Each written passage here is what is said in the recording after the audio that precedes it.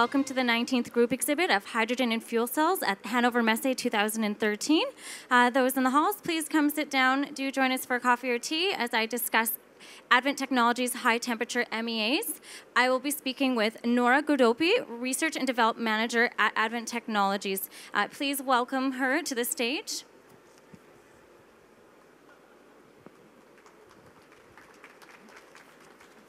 Hi, Nora. Take a seat. How long has the company been around for, and what does Advent Technologies do? Well, Advent Technologies was founded on February of 2005. It is a startup company from a group of researchers coming from University of Patras in Greece and an Institute of Chemical Engineering and High Temperature Chemical Processes. So at that time, the group had a deep knowledge on the field of high temperature PEM fuel cells, and now we are here in 2005, they decided to found the company. So what the company does, Advent Technologies is producing components for high temperature PEM fuel cells. So actually we're developing polymers, membranes, and high temperature MEAs. Apart from PEM fuel cell, high temperature PEM fuel cells, our products can apply to hydrogen purification devices as well. With regards to the MEA, what kind of MEAs do you have? I know that there is a few, so if you want to explain a little more. Yes, of course. We have some certain advantages. As I told you before, we prepare all the components of the MEA. So we prepare the membrane, the electrodes, and the polymer that the membrane comes from. But these MEAs have specific advantages. As I told you, they are working at high temperature. That means that they have all the advantages that the high temperature MEA has. That means that we don't need to humidify the gases. We have a big tolerance in carbon monoxide in the hydrogen stream. But in addition to this, we have also some other advantages having to do with the superior properties of the membrane itself. That means that we can have a tolerance in differential pressure. This is for specific application like the hydrogen purification that I mentioned before, which is done by electrochemical mode. And of course, you have good durability, excellent durability under thermal cycling conditions. In terms of Advent Technologies, I've recently read some news about you. Do you want to share it with the group? Yes, of course. So we have a big success beginning of this year. So there has been a funding led by Connecticut Innovations. And we are very happy about that. What we are doing now is that we are scaling up our production line. In particular, what we do is that we are going to scale up the polymer, the membrane, and the electrode via subcontracting in US. And the last step, the MEA lamination step, will be made in-house. So we're going to build a production line in Advent US facilities. So for those who don't know, Connecticut's a bit of a hub in the fuel cell industry. Do you want to go into a little discussion about Connecticut and the institutions that might be involved with this? Yes, of course. Look, Connecticut was, for us, was the right place to be. We started, as I told you, from Greece. We have developed the technology.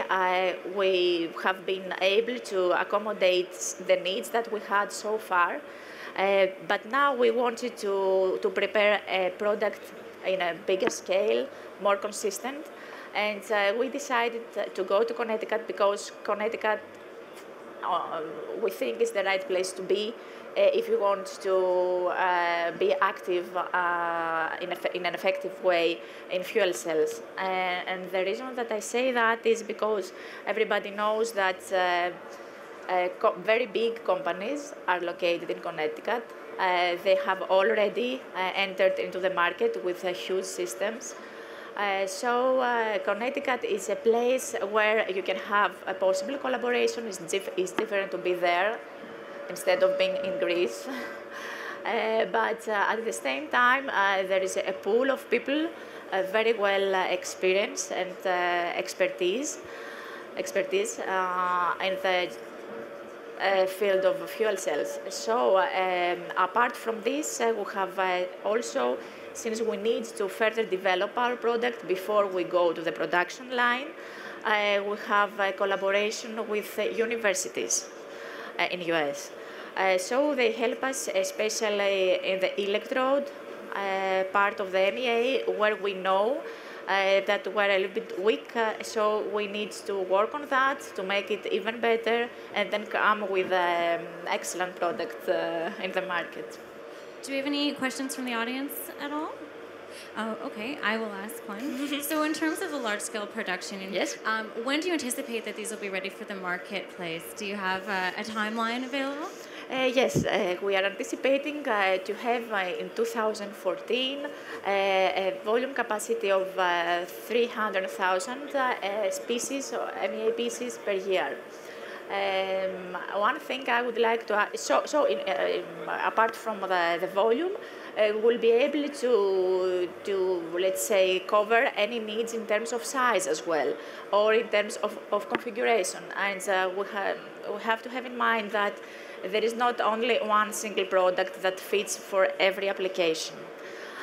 So Advent team has the experience, has all the knowledge to modify the MEA in terms of how the membrane will be or how the electrode will be with this collaboration with universities in Connecticut, so that can be the correct choice for specific application.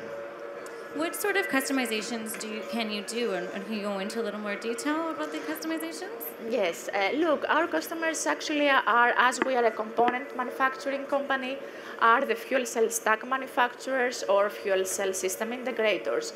So these people are active in fields, in applications like backup power, auxiliary power units, portable, and combined heat and power units as well. And as I told you in the beginning of our discussion, in electrochemical hydrogen purification technologies. Okay. Well, thank you for this. I would like to tell you something more regarding the latest development that we have in terms of product development. So what we have achieved is something really significant, because it is the higher temperature ever recorded for high temperature PEM fuel cells. So we have been able to reach operating temperature up to 220 degrees C. This is a new membrane that we have, a cross-linked one, and we here, our customers are very happy with that option. And this will be the one that we will manufacture in a production line in the US. For some of those in the audience that aren't in the fuel cell industry, what is the benefit of having operating at such a high temperature?